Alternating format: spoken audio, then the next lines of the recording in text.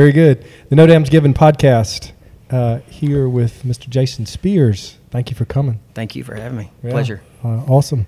So, lot of cool stuff that I want to talk about. But the first is you just took a new job. I did. Yeah. Tell us about that. Yeah. I've been working with Albany area primary health care, just kind of on a contract basis, doing some leadership training and development, and just got hired on as the organizational developmental specialist. Mm-hmm. So we're looking at strategic planning, leadership development for managers, executives, and really all staff, and training and development. So really, really excited about it. So you just told me something, that you're more of a heart guy, but to do what you're doing now, you got to be a structural and understand integration guy. Sure. So is that, and that's probably one of the, well, maybe that's the question. So what is the biggest struggle that large organizations have? Is it motivation of their people? Is it, tell me a little bit about that, and how do you look and see, how do you focus and where are those issues, and then what do you do to make that better? Sure. Well, for the last 3 years, I've been working with a company out of Ottawa, Ontario, Canada called Rhapsody Strategies. And Rhapsody is a coaching and consulting firm that works with all different kinds of industries and all different types of clients. And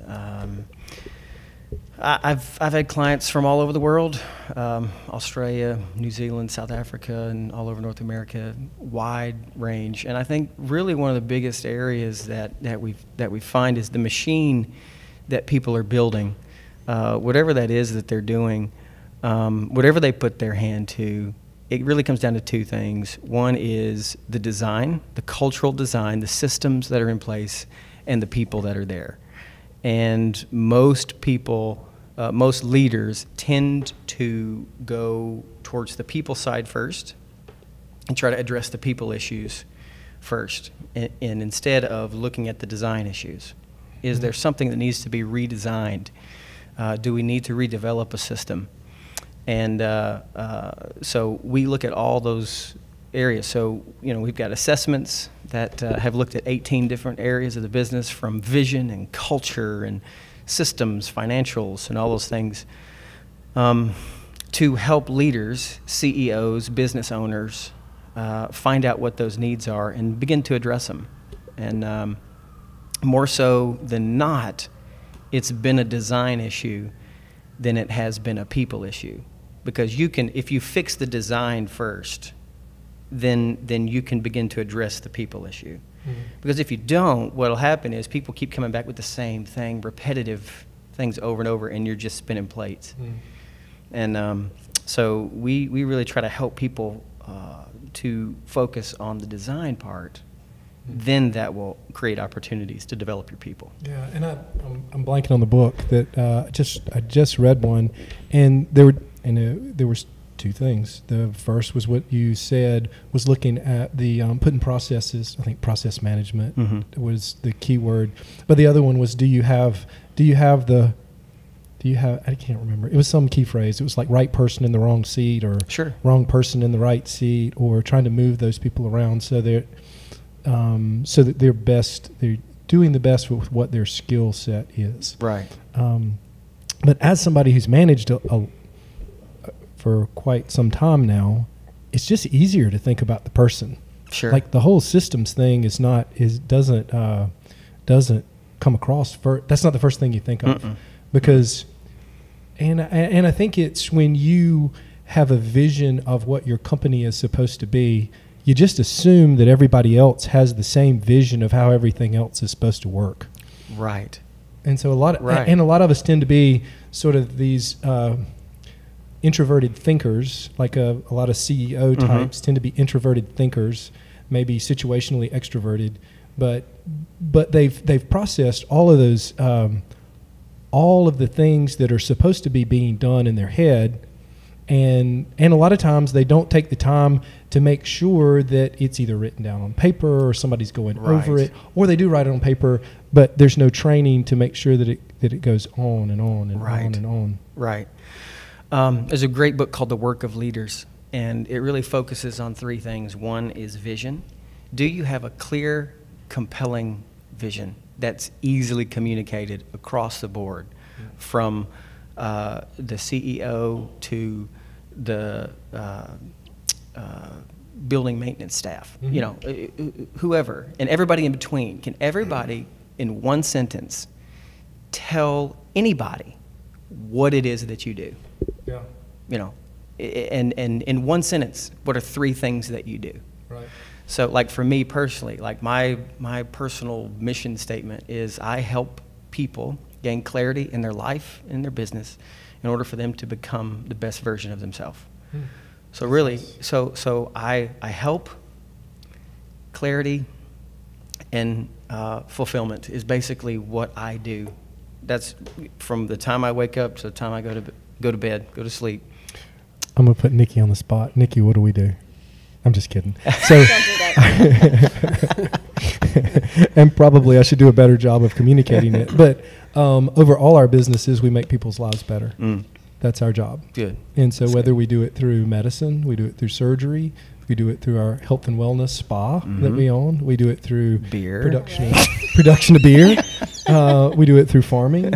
You know, so all of those things, we try to make people's lives better. That's right. And it's a simple thing, and it's easily communicated, and everybody can get behind that particular. And if they are behind it, then here's a great thing. So, how do you gain? How when you go into an organization, do you help people with jobs gain purpose, and do you help people who have careers have purpose? Right. Because that's a big difference. That's a big difference. Maybe Absolutely. you could talk a little bit about the difference between a job and a career. Yeah. Well, and I think just to finish that thought, because I know there's people listening and watching who'll go, he said there was 3 things, but he only talked about 1. So let me put a bow on this one. So it's vision, alignment, and execution. Okay. Right? So if you have a clear, concise, compelling vision, it's getting people in alignment with that vision that communicates the why. This is why we do what we do. This is what. The vision is the what. The alignment is the why. That's where you get the buy-in from your people. And then the execution part is the how. So most organizations have a pretty decent what, and they have a pretty good how. But what most people, where they lack, is helping everyone understand the why and getting buy-in and the alignment so that they can even do even more. And so, okay, tell me your question one more time. I don't remember. You're like I was so excited about the vision. I'm going to go back and we're going to have a meeting and I'm going to talk about, all right, so what we're not doing right is the what and the why and the how, but we got the vision good. Yeah. It's good. Yeah. The vision's easily communicated. Yeah. No, well, and back to jobs versus careers. Yeah, there we go. I knew we'd bring it back around. There we go. I chase rabbits a lot, so y'all figure that out in our time. Squirrel, yeah. Shiny.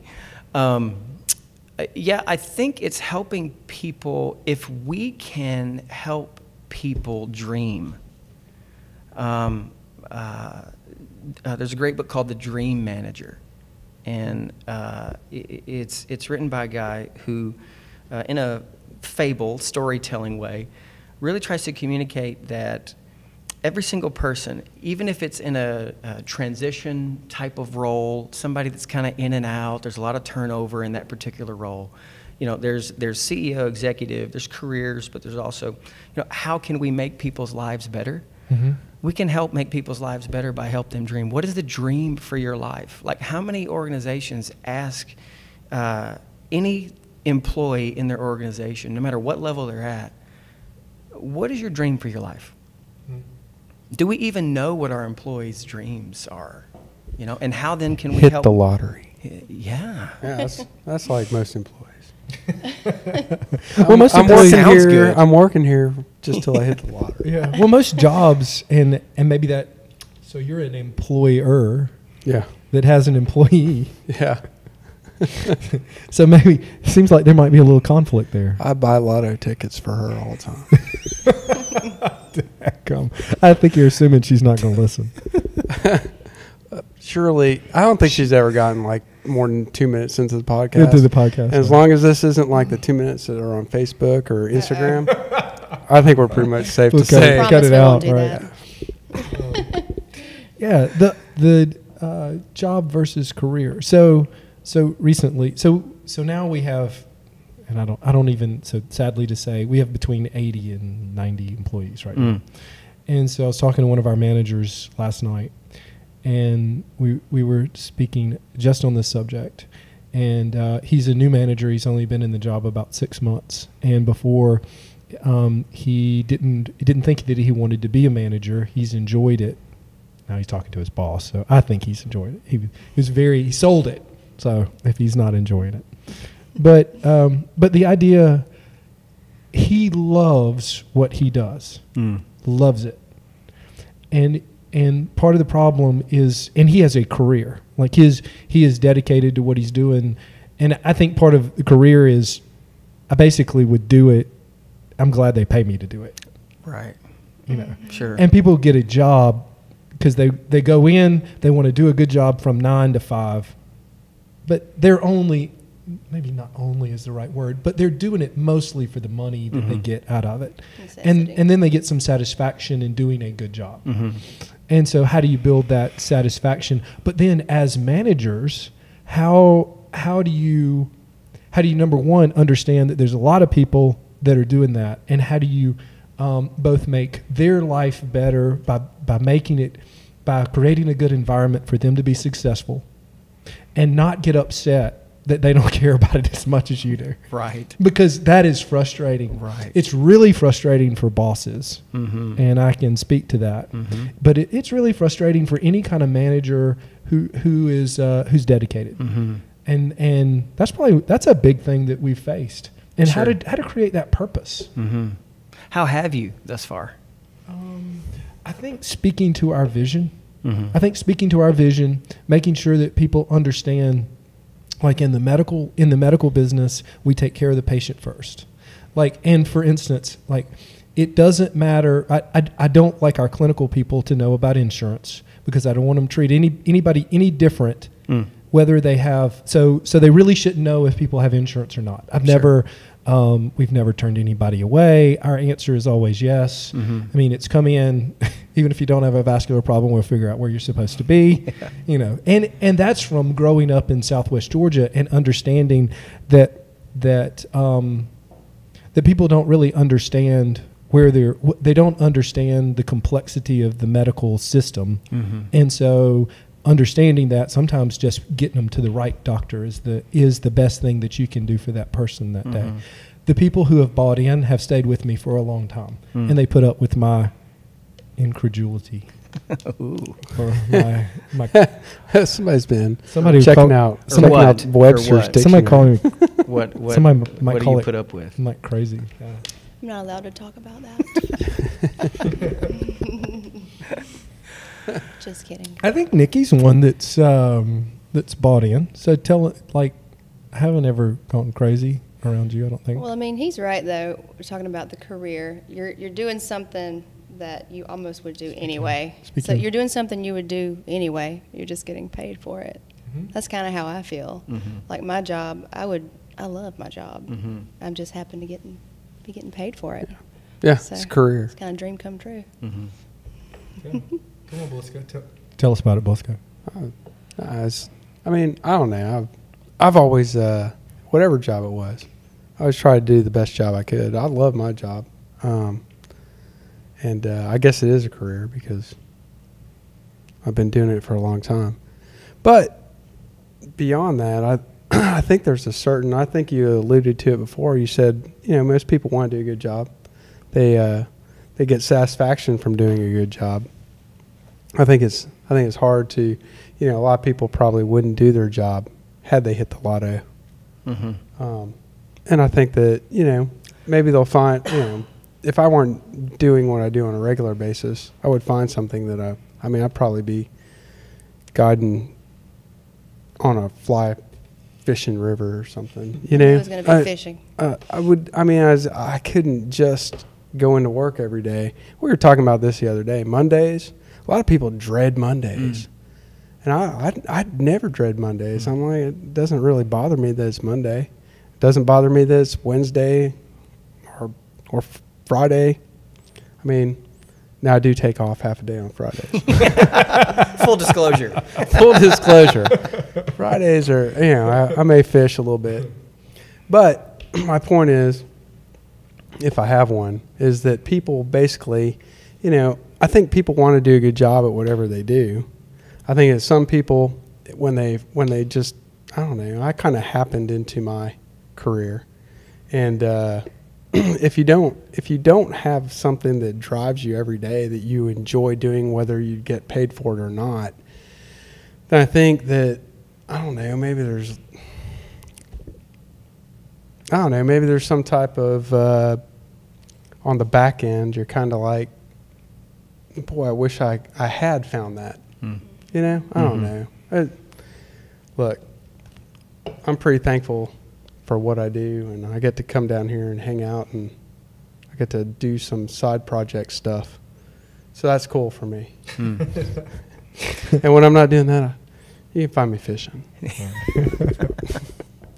I think sometimes it's about understanding that there's people who are wired for leadership.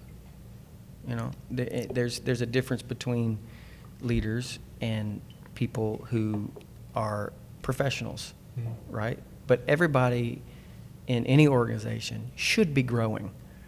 And what is it that we are doing as leaders to help make sure that everybody is growing, whether that's in a leadership capacity or whether that's in a professional capacity or even if it's in a personal capacity? Because a lot of times what's going on in people's lives personally affects how they perform at their job, every day, right? And so you never know what's coming in the door, what people are dealing with, and it'll ultimately, in fact, especially in healthcare, you have a front desk employee that, just lost their mom to a heart attack over the weekend, and they've got a funeral coming up, and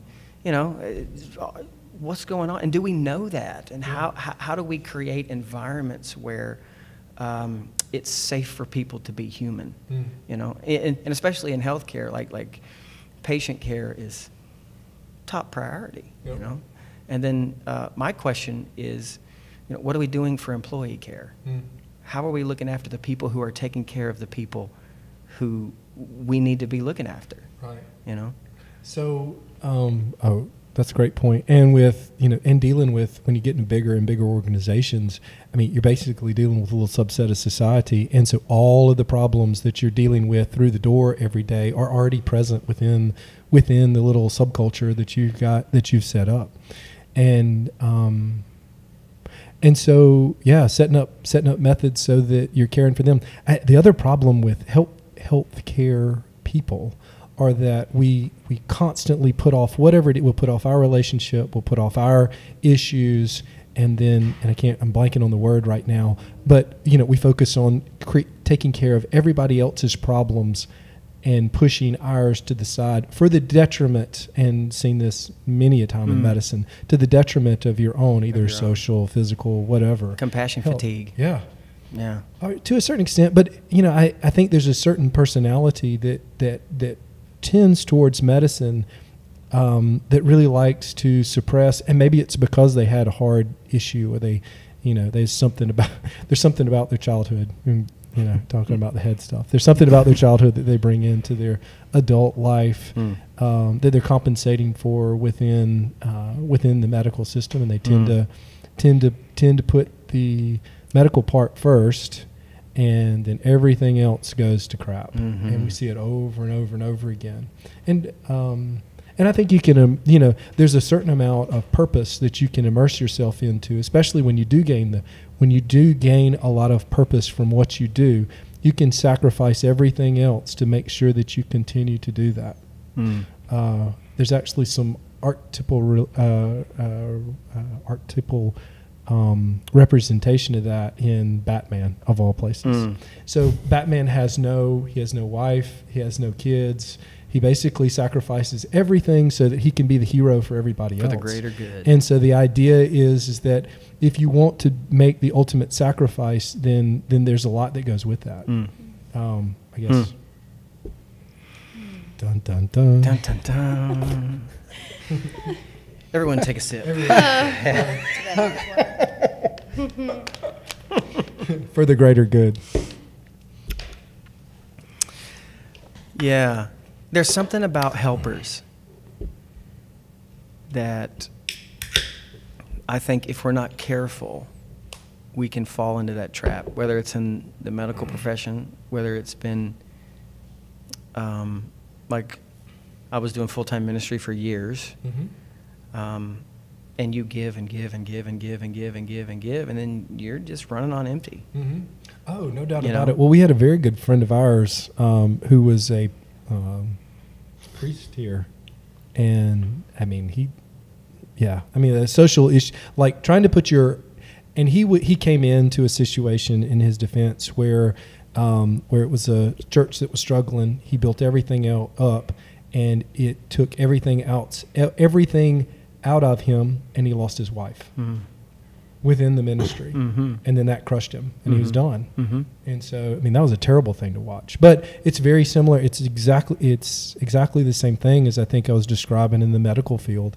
You know, you're so consumed with the purpose purpose that has driven you to get where you are, that you've sacrificed the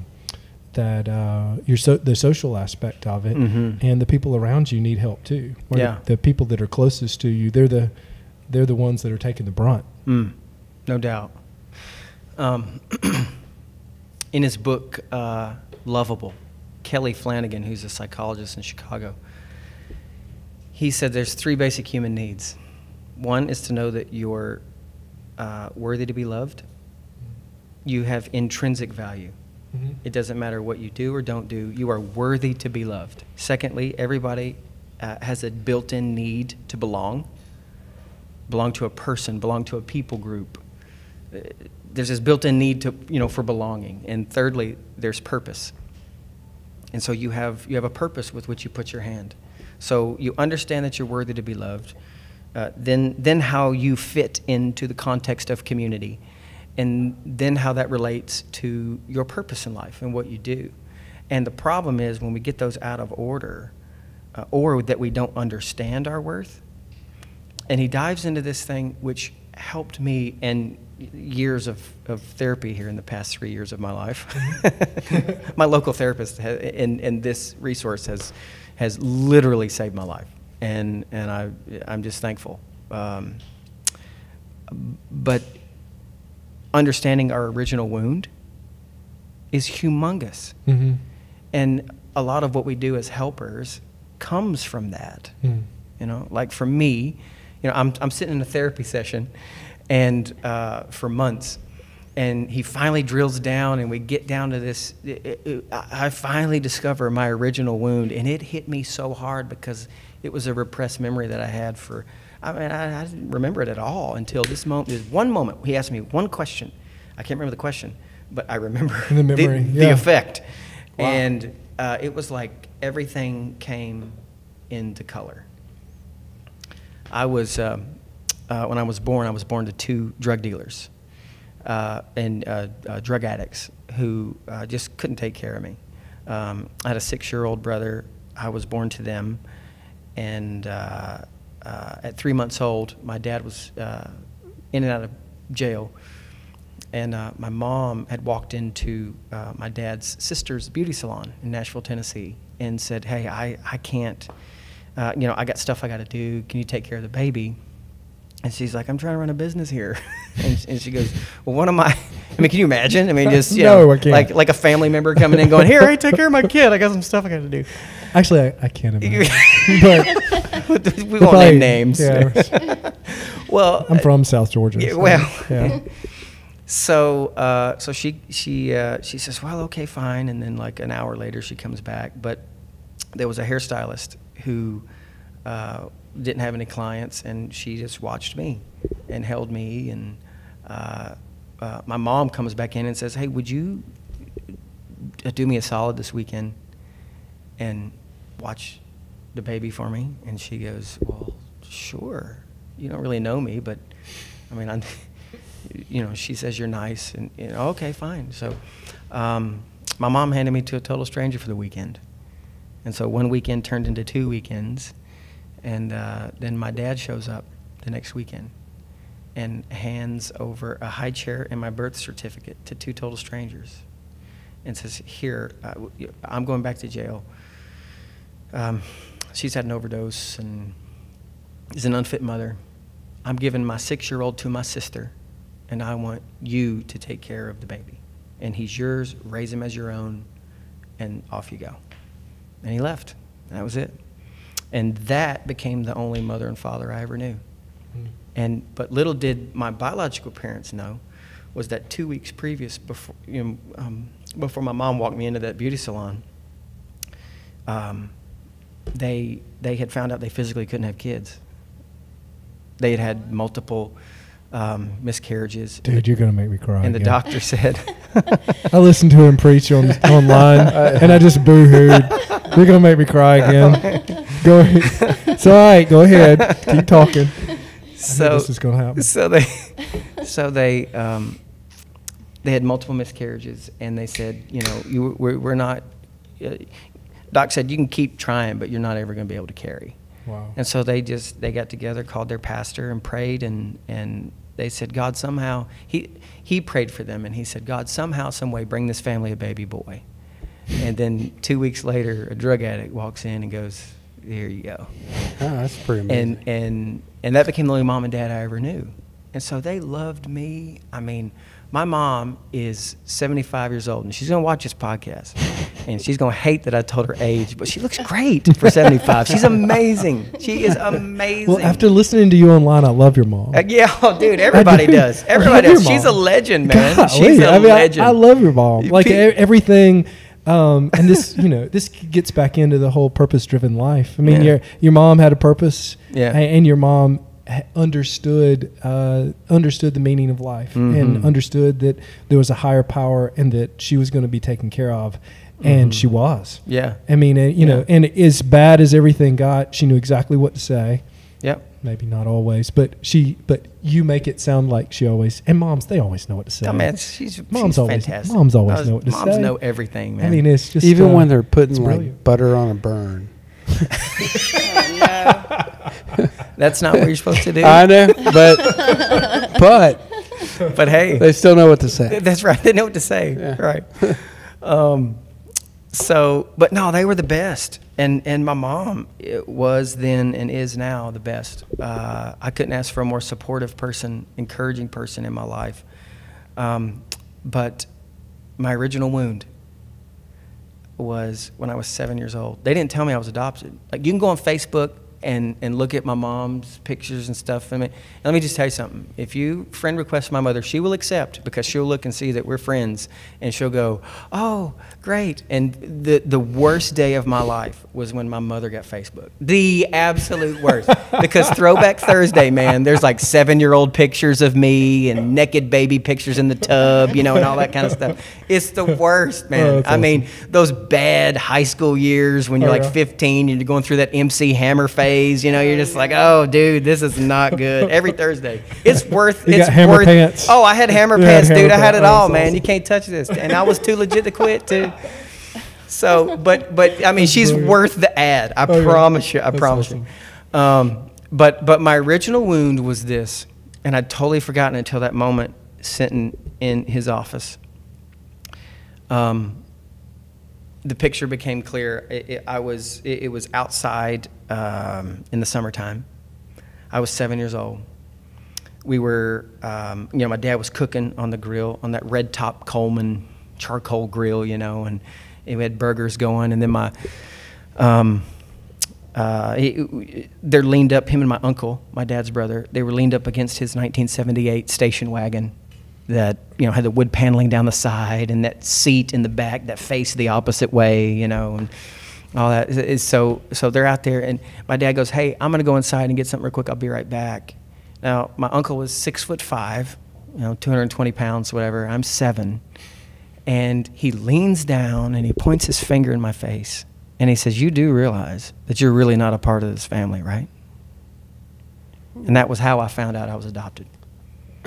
Wow. And so I walk inside, and I tell my mom, I'm like, what does he mean I'm not a part of this family? And she's like, what? And then, like, Mama Bear came out, like Wolverine. She was like, it's just like everything. And she went outside and sliced him up and called him everything but a white man. As she should As have. she should have, yeah. And really was like, what are you doing? Why would you say that? Yeah, we're trying to wait to tell him what purpose when he was older. What purpose does that serve? Yeah. You know. And so I found out, and in 5 minutes, at 7 years old, I found out that this really wasn't the family I was born into. And I found out, just on perception of someone that mattered to me, that I wasn't a part of that family either. So my original wound created in me this deep need to be wanted. So so what that did to me, like, I don't have a need to be needed, because that's task-oriented, task-driven. And so, you know, once that's done, you know, so, hey, man, can you come over? Hey, man, I need you to come over and cut my yard. Okay, cool. Go do that, and then it's over. Yeah. But my need comes from the desire to be wanted. Oh. So not this need to be needed, but this need to be wanted. And so, because, you know, this is task, yeah. This is intimate. That's what you're saying. You know what I'm saying? Mm-hmm. So I wasn't wanted by anyone perceptually, as a perception. Never from my mom or dad. I mean, that was never there. But what it did to a 7-year-old kid. Yep. And so I lived out of that wound for the majority of my life. And so it created this thing in me that I wasn't enough. I'm not enough. I'm forgettable. I'm expendable. I'm not enough. Who I am as a person, I'm not enough. So then it makes you feel unworthy to be fully loved for who you are. And so then you try to find that in belonging to a person or a group of people. Yep. You know? Or you try to find that in your purpose and what you put your hand to. Sure. But the problem with finding your value in your religious purpose. I mean, I think religious purpose can fulfill that. 100%. Which so that might bring us back to, I think, so one of the things that I love about your story, I think it's a very American story. I mean, it's everybody, at some point in your life, there's some tragedy that destroys the idea of who you thought you were. Yeah. Yeah. And I think it's a miracle if you go through life and you don't have that happen to you. Mm-hmm. And so then you have to, so then that's a death in a certain sense. Mm-hmm. And there's a certain amount of repurposing that you have to go through to work through that. Mm-hmm. You literally, whoever that person was becomes, he's not there anymore. Right. And so how do, and the question is, like, some people work through that and come out on top and are extremely successful and use that as a positive. Mm-hmm. There are others who don't. And I think it's such an ingrained human story that I think it's in the first 25 chapters of the Bible. I think it's the Cain and Abel story. Mm-hmm. I think you can look at how they looked at sacrifice and purpose, and how because things weren't going one of their ways, mm-hmm. That they chose to really to hate the world, mm-hmm. to blame it on others, to allow that to consume them. Mm-hmm. Whereas the other, and there are those people who seem to just walk through life and everything goes good for them. Yeah. But they have, and the real issue there is the perception outside looking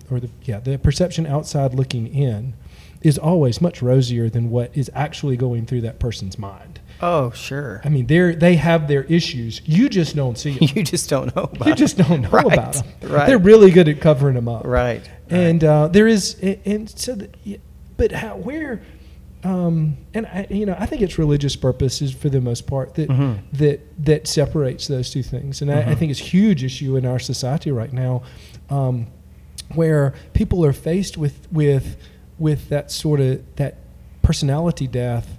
And then suddenly nihilism sets in, mm-hmm. and we don't really have a road, and we don't really have a idea, and we don't really have a new structure to set ourselves up on, because mm-hmm. everything that we thought we were has now been kicked out from under us. Yeah, it's a huge issue. Yeah, but I think it's a gift. You know, you said earlier that you know, it's miraculous if people can go through life and not experience that, but I think it's a gift. I think it's a gift that you can actually die to who you thought that you were, because that's living out of the false self. Yep. Like I was living out of a false idea and false narrative as to who I really was. Yep. And so I would try to get from people the love that made me feel worthy, and that was never their intent. Right. God never placed people in our life for them to give us what we need. We find that through Him, in His love and grace and mercy.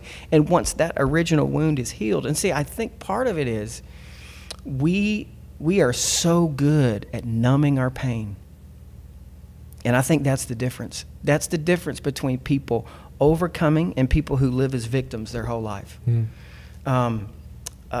We numb our pain instead of lean into it. Lean into it, feel it, embrace it, and allow God to heal it. Well, we blame and blame. There blame it is. everything other than ourselves. And I think no matter what happens, one truism in the religious text is that we blame ourselves for the bad things that are happening to us. It's one of the only things that we can really control. So it doesn't, and it's everything. And in I don't know, the first 10 chapters of the Bible, it's everything from a flood to persecution. But we can't do a lot about that. We can only make sure that we've built a boat, that we get out of Egypt, that we do the things that we can control. Right. And so focusing on those things, I think, is maybe not perfect, but it's the best way to live. Because if you're focused on all you're going to do is, oh gosh, it's Eric's fault because I'm just really upset that I didn't know about it. So I can't. He went fishing when he was supposed to be there for you. You don't know how true that is. There's a lot of fishing in the early books and the later books. Fishers of men. Cheers. Yeah, cheers. So good. Nice.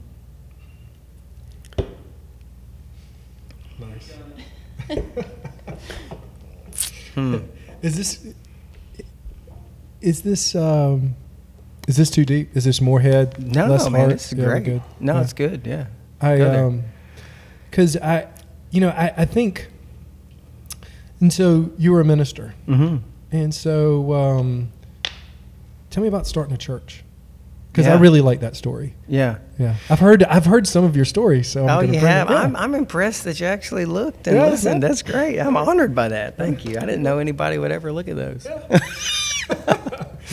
When we moved here, Providence Church, it was more of a revitalization than it was like starting, but it was starting over.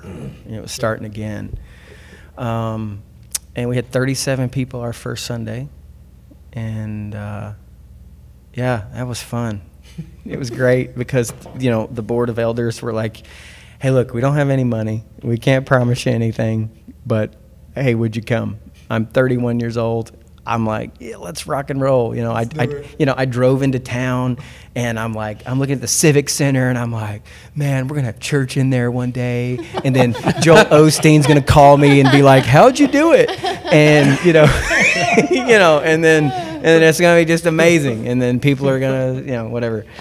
And so our first Sunday was 37. Our second Sunday was like 30.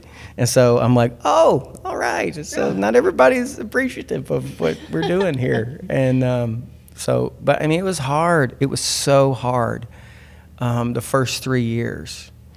And, we would get to about 100 people, and then we'd get to about 120, and then we thought we were rocking it. And I remember we took out chairs, because we had all these chairs in there. And, I would get up on Sunday and I could shoot like a buckshot and not hit anyone, right? And they're all scattered. You say amen, and then everybody leaves, while you're praying. And you wake up and there's getting done praying, you look up and there's like nobody there. You're like, well, what happened to everyone? Where'd they go? You said amen. And you said amen, and they're out. But man, I'm telling you, I'll never forget sitting at, I drove it, had to cut my salary there and got a job and was working. I'll never forget leaving the office and then pulling in to the church parking lot. It was pouring down rain. And I just said, God, you didn't bring me to Albany, Georgia to do just this. And I said, what do you want me to do? And, you know, I feel like God speaks to us in ways that we can understand and hear. And I speak fluent sarcasm.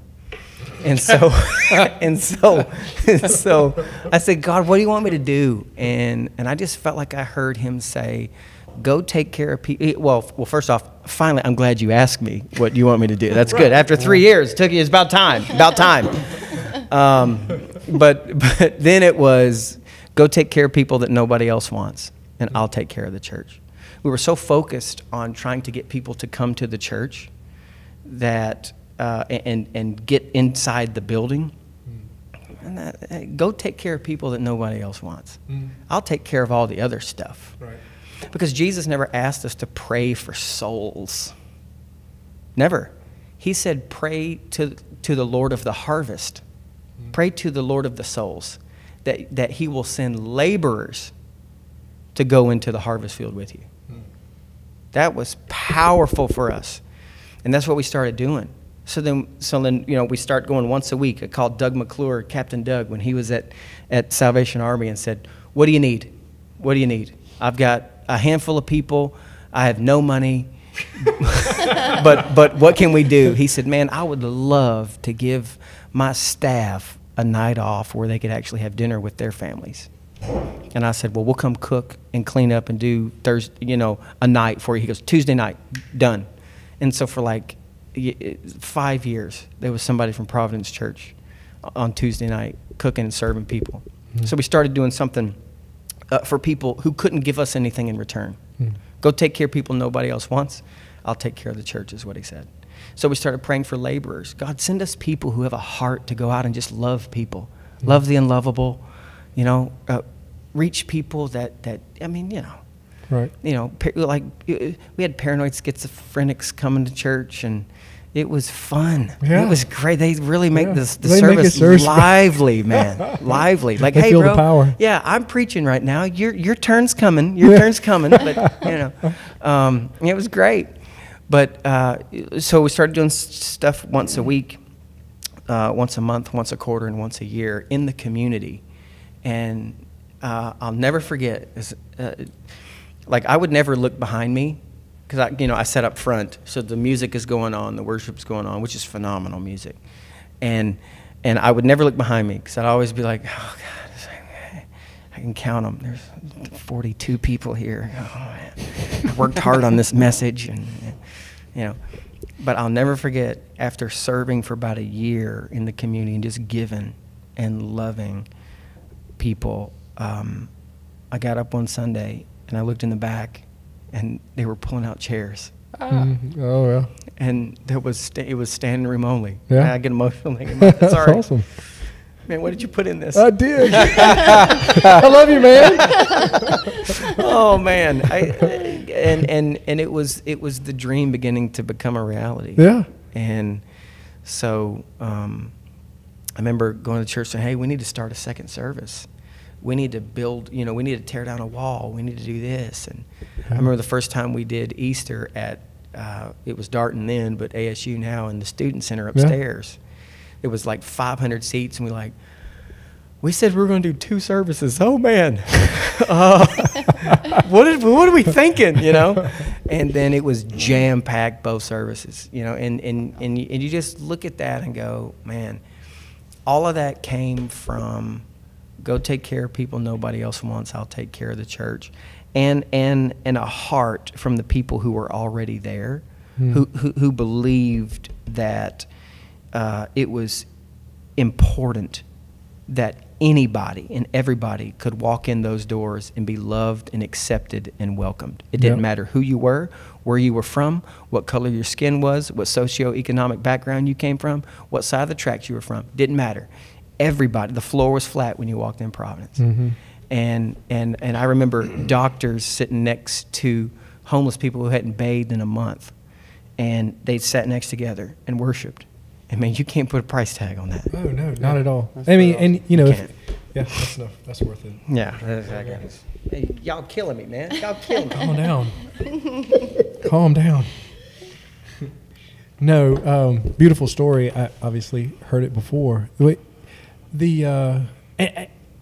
My comment was that the ones that are struggling now need to understand that message. I mean, there's plenty of people to fill up the church pews. Oh yeah. I mean, are you willing? And C.S. Lewis talked about this.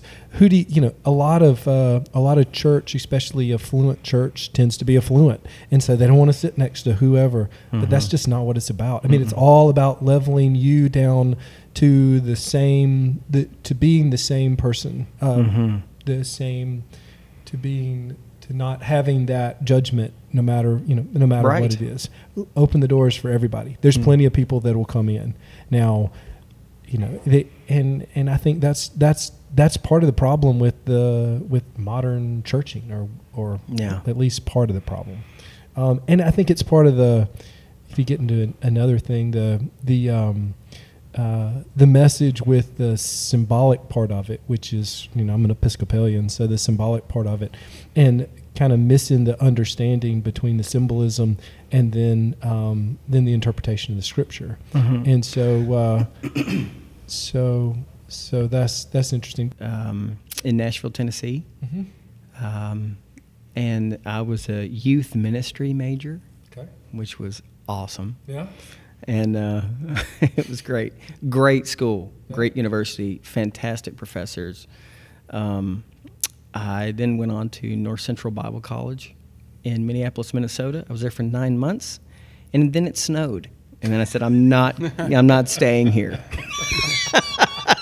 So you were there in the good months. Yeah, right. Yeah, I started my fall semester in September, and then we were like, yeah, no, man, I'm out, dude. I'm out. Yeah. They have 2 seasons up there, winter and road construction. That's about what it is up there. So. The river freezes solid. Oh, it's unbelievable. Yeah. The first snow that I saw, it was literally, it was like October. And I'm in an apartment, and I look outside, and it's like a blizzard. And I'm like, oh, my word. It's amazing. Southern boy, he hasn't seen anything like that. And then all of a sudden, like 2 hours later, kids are outside sledding down the thing, and I'm like, are you serious? How did that happen? It was phenomenal. And then it was like -20, and I'm like, yeah, dog, I'm out. I cannot stay here. I spent 2 years in Pennsylvania and was so happy when I got to migrate back home.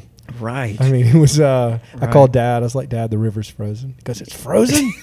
Solid. Solid. Yeah. Right. And people are skating out there, and they walk on it. Ice fishing. Right. Well, don't go out there. Did you hear him? Ice fishing. Don't go ice out fishing. there. Yeah, of course. Always bringing it back there. Yeah, well, don't go out there. Don't go out there. Yeah, right. That was Dad's. So at some point, your ministry's not over, but you decided for a change. How did that occur? Because then you were all over the world speaking. Because those are the ones that I saw. Yeah, I got to a point where I felt like, okay, I've done all that I have been called to do here. Church was in a very healthy spot. It was very good numerically as far as church attendance, and finances were great and all that. And I went to our youth minister. I said, Josh, dude, I want you to pray about something. I want you to pray about taking the church. And he's like, okay. Yeah, I'm in. That's pretty much how it went. But I had pegged him, years ago. He'd been with me for years. Right. And his wife, Bryn, had been with me even longer. And so we did a long transition and handed it to him. And when we announced to the church, I said, look, I know people all over the world that I could invite to come and see if they wanted to be the pastors here, but nobody would have the heart of this church. God, here we go again. God, y'all killing me, man. What are you doing? I love it. God. This is awesome. Nobody would have the heart of this church like Josh and Bryn Cochran. Yeah. And they got a standing ovation. And then I'm like, hey, now calm down. I'm still here. I'm still here for now. What are y'all doing? Hey. But they have taken it to such a whole nother place Yeah. that I couldn't, you know, and it was beautiful. It's just beautiful to watch. Like, still go to church there. I love them deeply. Like, they had 1,500 on Easter. 1,500, 6 services in that little building, in that little bit. You know, they've bought property now. They're going to, you know, build a new facility, and I'm just so proud of them. Yeah, what a So wonderful cool. thing in a time when all you read about is that churches are decreasing, and you know, to have such a great mission and such a great, and it goes back to mission and purpose. And Right. What did you say? Intrinsic value, belonging, and purpose. Yeah. So yeah, for real. I mean, you know, all humans have intrinsic value. Y'all went out in the community and proved it, and then you know, you created a system where everybody felt like they belonged, and obviously the purpose is within. I mean, you know, Jesus. Yeah, gives us right, purpose. right. Don't forget vision and alignment and execution. Oh man, remembered. He's taking us back. Actually, I read that on his paper. But back when you said it, I thought I should have taken notes. I got your notes, buddy. That's good. I'll send them to you. The scribe over here. It's honesty. So, Well, it felt like we wanted to help other pastors, because I know so many pastors. You know, the average church in America is 75 people, and if God could do what He did at Providence Church through the most imperfect vessel you've ever seen, and then maybe He could do that other places. And just to encourage people, because I know what it felt like to have 75 people and there was nobody to help you. Nobody to come alongside you and encourage you. Nobody to go, hey man, you can do it, you can make it. This is kind of what we did here and did this there and all this. Like, I remember going to Atlanta to Andy Stanley's conference. You know, there's 19,000 people and he's speaking and all these other people are speaking. You're like, oh, that's great. And they're like, but all those people, they have more people on their janitorial team than I have in my whole church. They have no idea what I'm going through, right? Andy Stanley started his church with 1,500 people. He has no clue what's happening down here, right? And he's telling me, hey, man, you can do it. Yeah, you know what? You can just take that on down the road.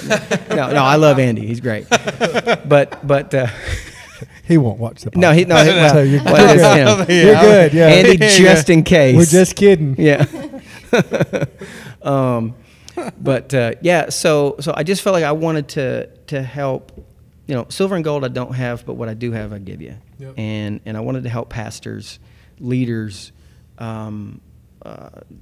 fulfill their dream, their God-given dream. Yeah. And how did you get from that? So I mean, that's a big jump. So from turning your church over to then becoming an itinerant minister, and so how? I mean, you start calling up people. Yeah, right, hey buddy, I'll come preach at your Guess church. what? Yeah.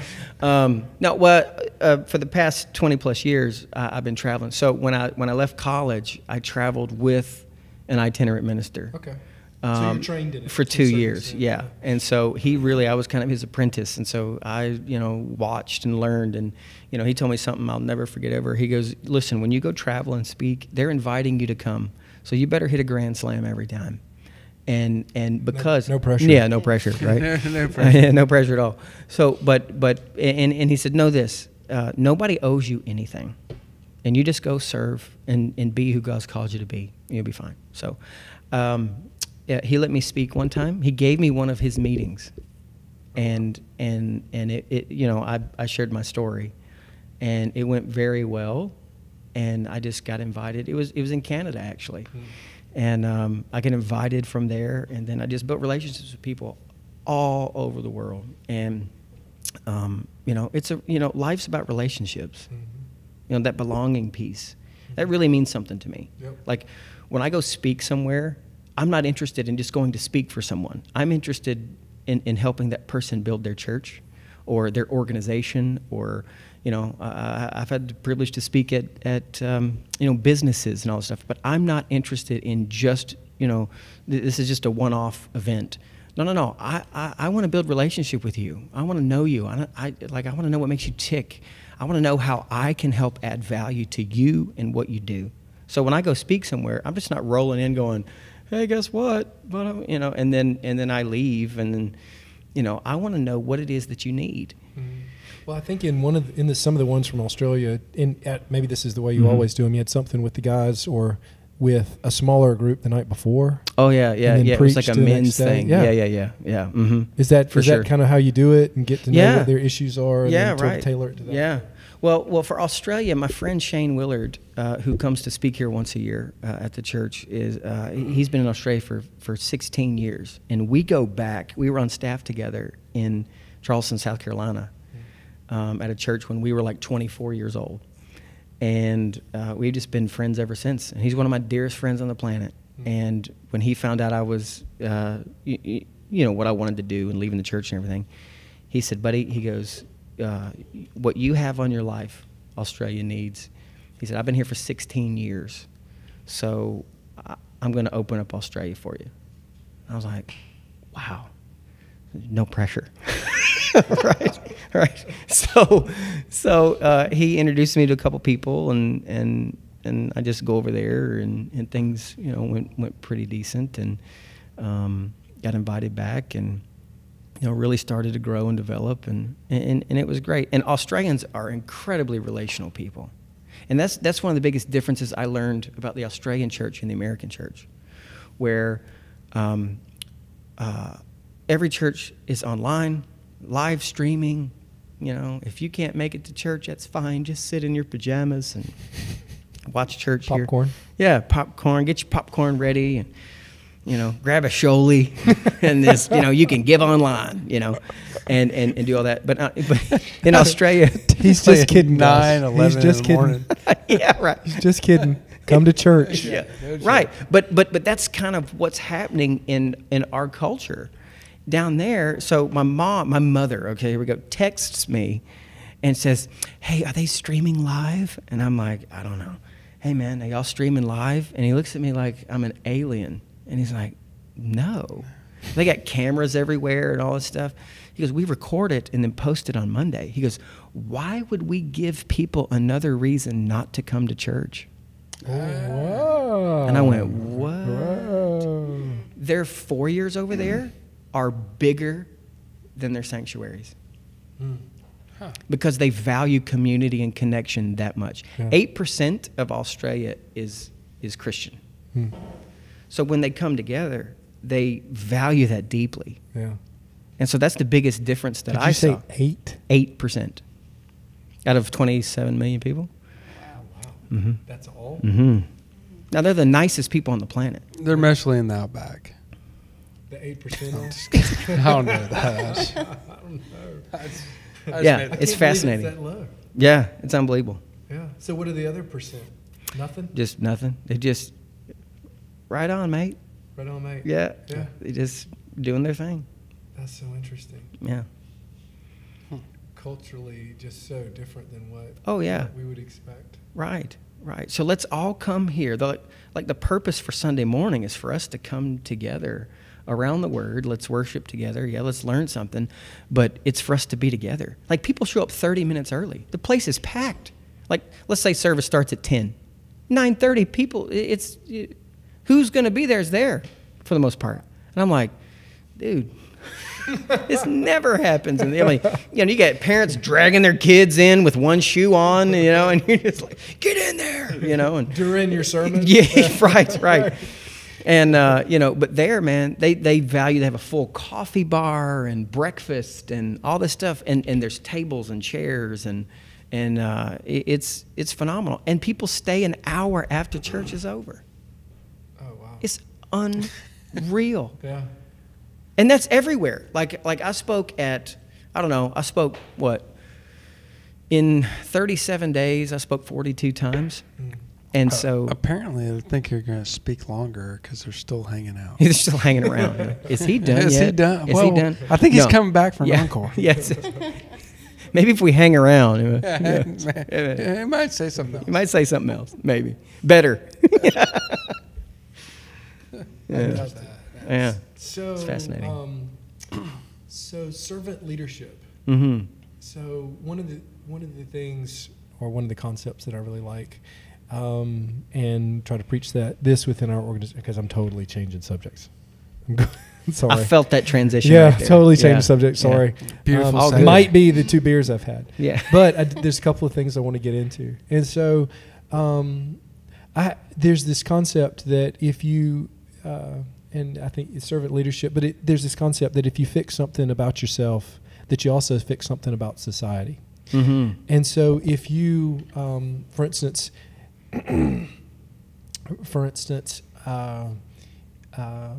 if I'm having trouble doing something and I correct that about myself, then suddenly I become an advocate to help other people correct that about themselves. Absolutely. Because there's nothing that one of the things to understand is that we all face the same problems in life. Yeah. And that there's nothing that I come in contact with that at some point somebody else is not dealing with.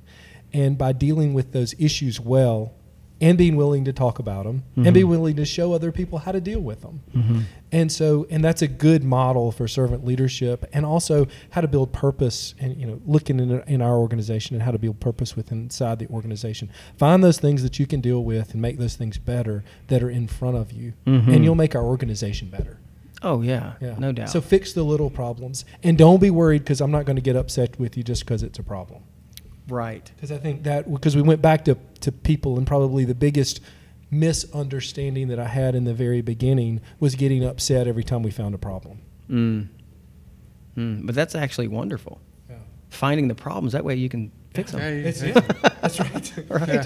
Please tell me. Yeah, right. Yeah, let me know. That's great. Please, we can stop that. Please tell me. Please stop telling me everything's going so great. Yeah, right? Yeah, no doubt. What happens when the guy that's in charge is actually the problem? Ooh, that's a very That's good a question. good question. But That's harsh. Yeah. Nikki, you want to? Was that directed at She someone? suddenly spoke up. Come I on. just threw it out I there. can't hear. You said. You were gonna tell Eric what to do about his problem. Yeah. What was your I need some. problem again? I actually, I'm not exactly sure what my problem is. He No, the purposely is not sure. Yeah. The biggest thing about that I can help you is with that. trying to do, because you are in charge, and so you can fire yourself, but it's very uncommon to fire yourself. Sure. Is create an atmosphere where they tell you that you're screwing up. Mm-hmm. And that's okay. that is really hard to do. Yeah, and letting that be okay. And letting that be okay. Right. Yeah. For the sake of the overall cultural health of the organization. Yep. Right? Yep. Some places won't go any farther than where the leader is. They just won't.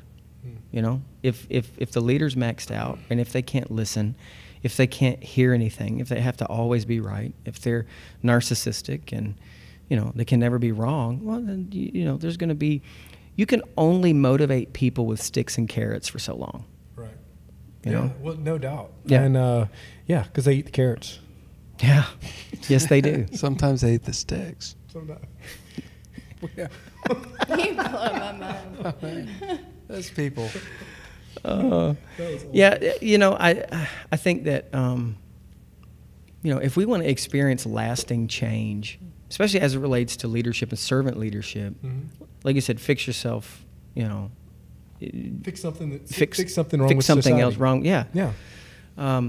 Fix yourself, fix others. Well, I have a severe depression issue, not personally, but I'm just as an example. So, but I find a way to overcome it, and then suddenly I'm dealing with other people who have depressive disorders. Oh, yeah. I mean, it's and it may be friends, it may be colleagues, it may be whatever. It may be those things, because we all deal with those issues.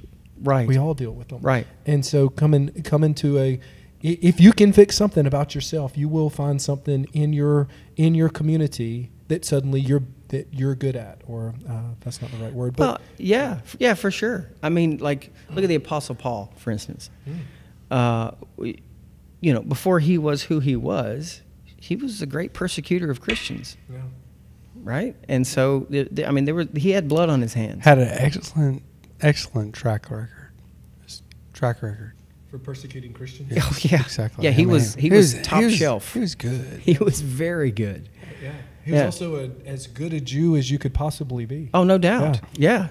So when he has this encounter with Jesus and he says, "Why are you persecuting me?" He's like, "Wow, his whole life has changed. Now all he wants to do is encourage other people, especially in the Greek world, about who Jesus is.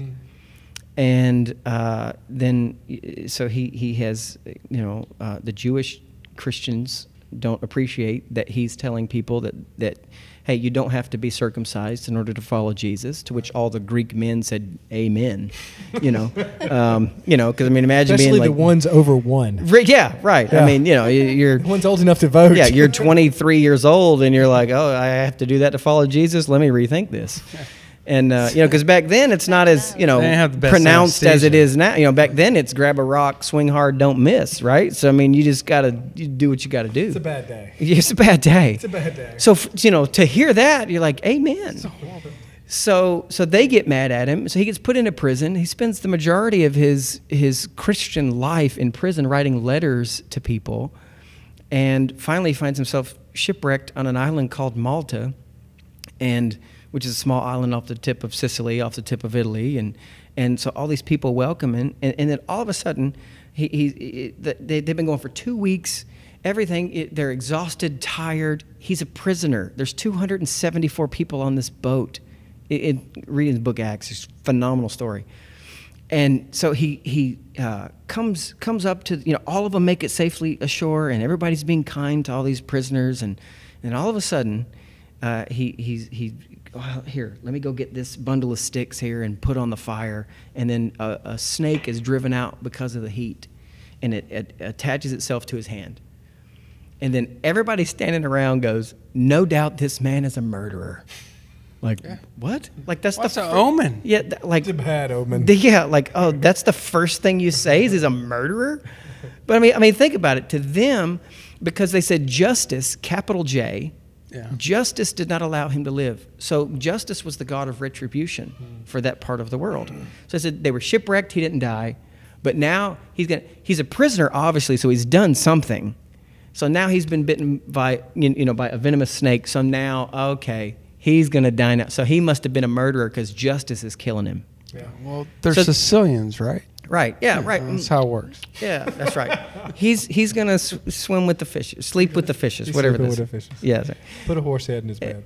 So but the scripture says that he shakes that snake off back into the fire and suffers no ill effects. And so all the people go, wait a minute, this guy must be a god because he overcame justice. Yeah. And so 3 days later, he's with the governor. Right? So this guy must be somebody. So the governor says, hey, man, listen, my dad is dying. Can you go do what you do? Because apparently you have something going on. Go do what you do for my dad. And he's like, sure. So he goes in and prays for him. And it's fascinating. The Bible says, it doesn't leave out any detail. And he lays his hands on him, plural, hands. Lays his hands on him, prays for him, and he's healed. And to me, that's incredible because when he was bitten by the snake, they said no doubt he's a murderer. But who was he before he was Paul? A great persecutor of Christians. So they were right.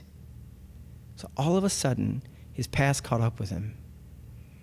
And the pain of his past caught up with him in that moment. And he could have just left that snake right there in his hand and sat down and just be like, well, they're right. They're right. I'm done. I'm done. Call it a day. Yeah.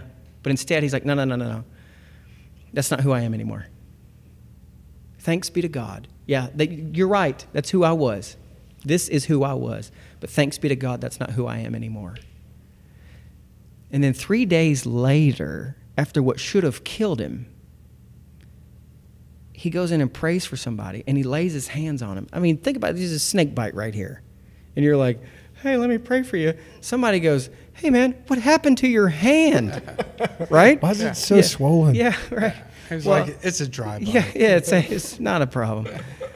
But the same place that caused him pain and should have killed him was the same place that God used to bring healing in someone else's life. And there's power in our pain. There's purpose in our pain.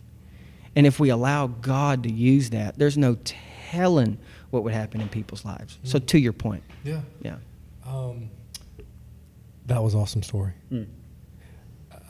We read Acts. Didn't we read Acts? I read it daily. Just because I like to know what Paul's up to. We have, we have a Bible study. I think we've done all the Gospels, and I can't remember if we did Acts. We did Acts. Yes. We did, yeah. I might have missed that. I might have missed that day. We do a little C.S. Lewis.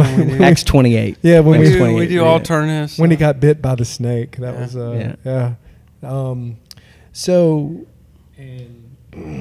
I don't know where this will go, because we're talking, because we're going to go into the part where the head part and not the heart part, because I really like the philosophy of religion, and I think part of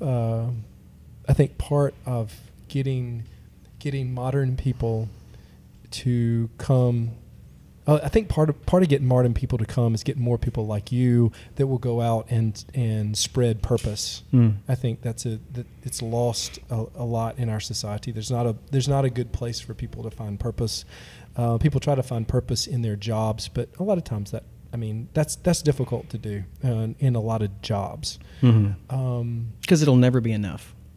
Right. No matter how good you are, it has to be something higher. There, yes. You have to reflect what you see yourself on, and when you're reflecting to God's purpose, you're reflecting on something that's never attainable, but that's fine. I mean, it's perfection is not attainable. Thus, the definition of perfection. Right. And so, but what a great thing, because you look at it, you're constantly trying to strive for it, but you don't have to feel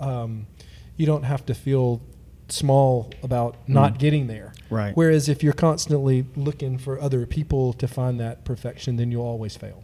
Because there's always a Michael Jordan that's better in basketball. Right. I mean, there's always a baseball player that's going to be better than you are. People try to find purpose in their jobs, but a lot of times that's difficult to do in a lot of jobs. Because it'll never be enough. Right. No matter how good you are, it has to be something higher. There, yes. You have to reflect what you see yourself on, and when you're reflecting to God's purpose, you're reflecting on something that's never attainable, but that's fine. I mean, it's perfection is not attainable. Thus, the definition of perfection. Right. And so, but what a great thing, because you look at it, you're constantly trying to strive for it, but you don't have to feel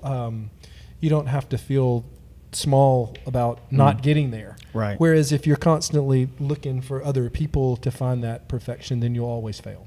Because there's always a Michael Jordan that's better in basketball. Right. I mean, there's always a baseball player that's going to be better than you are. But where I was going was the symbolic part of religion is where I grew up.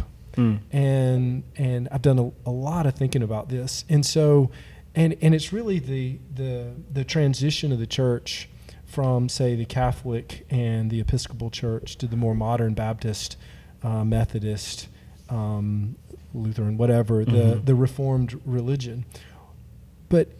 And I got this from listening to or reading Union philosophy, and also a guy named Jordan Peterson. But looking at so you have to think about what the early church was trying to do. So they're trying to get the word of God to people who were very uneducated. And so less than, probably 0.1% of the population could actually read. And it's interesting from a psychological point of view to understand what that even means. Because if you can't read, then you have to have an incredible memory. And you also classify things a lot differently. You'll put a lot of things symbolically, or you'll combine a lot of things into symbols, whereas and that's because of your memory trying to keep those things down. And so if you actually go through how the Catholic service or the Episcopal service works, everything has a symbolic meaning, and all of it relates back to Scripture, but it all has a symbolic meaning. And so my thought on that was that as it moves through and you get more people that are becoming educated, and then also there was obviously some things that were going on that weren't necessarily good within the church, that then they went into people who have a little more education, or there were more priests that were there. Suddenly the Bible's being interpreted into more languages with the invention of the printing press. And people wanted more than just that, or evolve's probably not the right word, but their sense of need changed from just the symbolic understanding of it to actually the interpretation of the actual scripture. And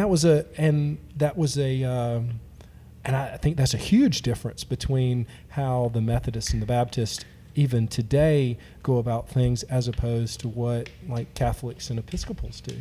But I mean, it's like not upgrading. Like they didn't upgrade. Like here, you've gotten to this point, and you've gotten a more modern person. They want more out of what's going. They like what you're serving, but they want more out of it.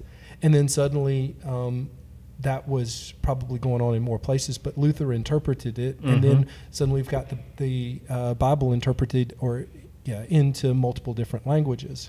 And suddenly you go from this symbolic representation of what's going on to people actually interpreting the scripture itself. And I think that's brilliant. But one of the problems with taking that one step further is looking at how there's an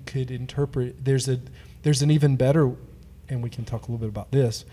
I want to hear your thoughts on what I just said. So, but I think you can take that even step further, looking at it psychologically, which more modern, scientific, well-educated people could look at and accept both the old version of what's going on as being perfect and true, and also look at it from sort of a evolutionary religious purpose, and that also being true, and the two things being overlapped as a single truth. Right. Yeah.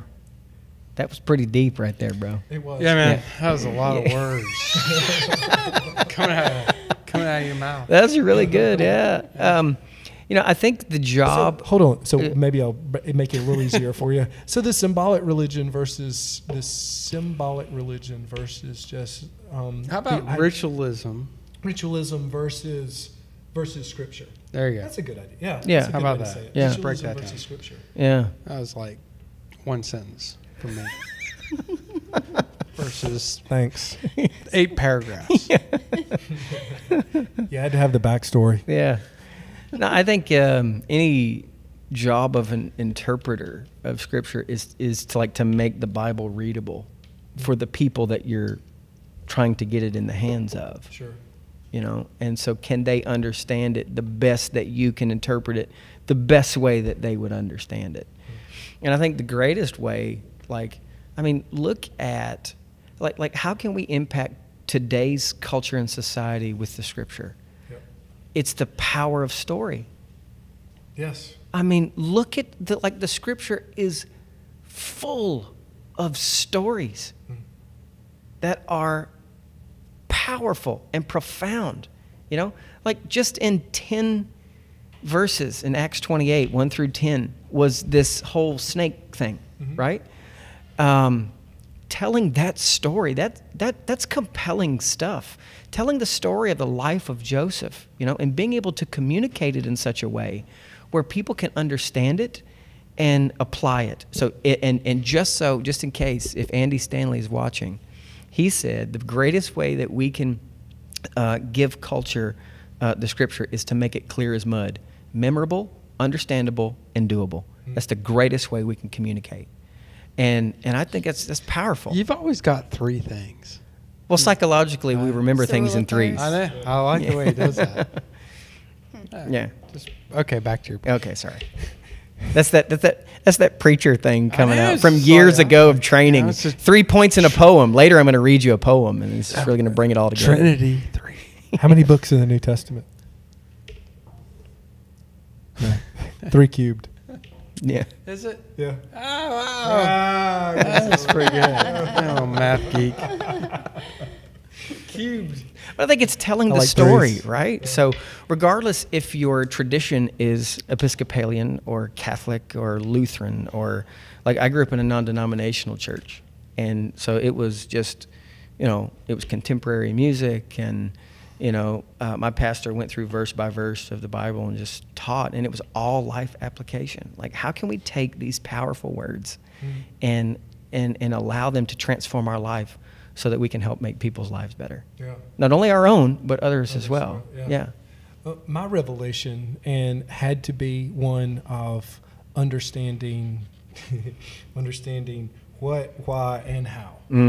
And so, and I mean, I'm a scientist, and I have been my mom was a science teacher, and my brain works through mathematics and logic, and just my grandmother telling me that the Trinity was real, and I just needed to accept it, and I'd find out when I died. Right. Yep. And so it wasn't enough for me. It wasn't enough for me. And I think I went through all of the issues that young men face. I mean, didn't go to church when I was in college, and then went back when I had kids. But I don't think that I truly. We had a really overwhelming family experience with a really bad thing that happened inside the family, and then that sort of sent me back kind of questioning who you were, questioning who I was, questioning what my purpose was. But I had to go and understand Union philosophy and these other things to be able to come to grips with the whys, and then I found the stories so much more profound. And I really see and for example, in the way the stories are set up is, you really, and you'll say that there's 8% of Australia that's Christian, but I'll make an argument that there's 92% that are Christian, because they are all living out a Christian life, whether they know it or not. They're Judeo-Christian. They have a Judeo-Christian religious structure that they work through every day. Sure. And it's based on the historical part of where they came from. Same thing with the United States. Even the most devout atheist who claims that God doesn't exist, they're still not out there raping and pillaging and choosing not to apply Judeo-Christian ethic to their life. Right. Which, to me, if you think that how we decide on what you truly are is what you do, not what you say, it's what you do. It's what you do. Then they're acting out the Christian life, whether they want to deny it or not. And I don't think God cares. I don't. That's probably not right. I think in the end, He would rather us act out a Christian life and be a little bit irritable than the opposite of that. Yeah. I mean, with the idea that you're more of what you do than what you are or what you say. With the corollary being, if you live a terrible life and on your deathbed you repent, there's a philosophical question of, well, what is that? What now? What is that? Yeah, what happens now? Yeah. What is that? Right. Let me ask you this. Let me pose this to you, because this is what was shared with me. There was a Muslim in Saudi Arabia who was getting a job, was being transferred to Australia. So he's all this transition going on in his life, and everything is kind of changing and evolving for him. He had like 3 months to prepare to make the big move.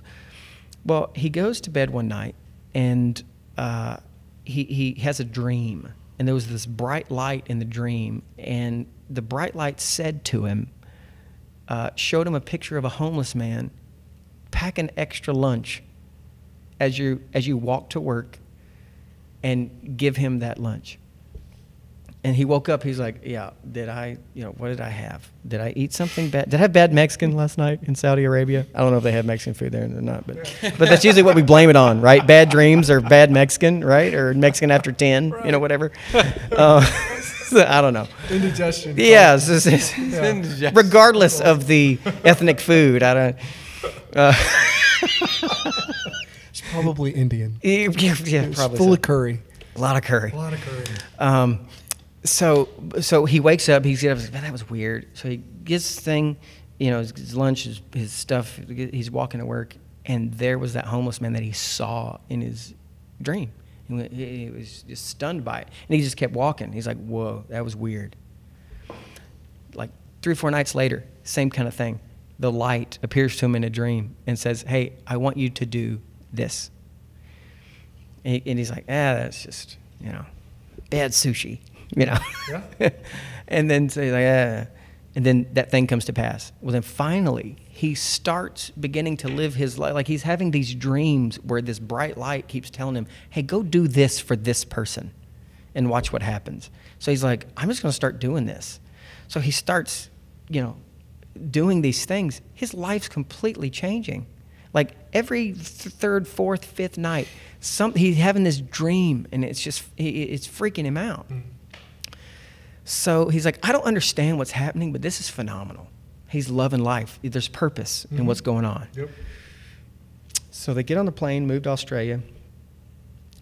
He has a dream. The light says, I want you to go to this address in the morning. They've been there for, a month or so. He wakes up, and he's like, well, I've done it this far. Yeah, I might as well keep going. One more to Australia. Yeah, that's right. Here we go. So he gets up, goes to this address. It was a church. And the minister was preaching that day, and the title of his message was, and he preached from the text, Jesus is the light. Yeah. Beautiful. So here's a Muslim man who has been following the light for all this time. So then here's my question to you and everybody here is, let's say that man had been following the light and doing all these amazing things, and then on the way to Australia, their plane goes down and he dies. Where does he go? Oh, he goes to heaven. Oh. And why? Yeah. I don't think the plane goes down. Or maybe he becomes Tom Hanks and he's living on the island and he's like Wilson, right? Yeah, I don't think the plane can go down if that guy's on it. But I'm just saying, what if he does, right? I don't think it's going to happen. Or let's say he has a heart attack, before he understands. Well, Jesus is the light. I don't think it's going to. So Jesus has been telling me to do this stuff, right? Has no concept of the Bible, no concept of it. Where does he go when he dies? So hold on. Did he die? No. Exactly. That's my point. But I'm just saying, what if? We can all play that game. But my point is, he didn't die. No, he didn't. There you go. But what if? So I think that's... He answered your question with an alternative argument. Right. He didn't die. Yeah. I think it goes back to... So... Do we boil Christianity down to whether or not you pray a prayer or not? Right. And so, I don't know if it pertains or not, but what pops into my head is Dietrich Bonhoeffer and the idea of weak grace, simple grace, not simple. Don't look at me. I will read a lot of Dietrich. Cheap grace. Cheap grace. Cheap grace versus the other kind of grace that you have to work for. Mm-hmm. And so I think if, he's experiencing through his life and through what's happening to him, that idea of expensive grace, he's following the, even if he doesn't know it, he's following the call of God. He's following the path. I guess in some ways you can say he's following a path of righteousness. He's definitely listening to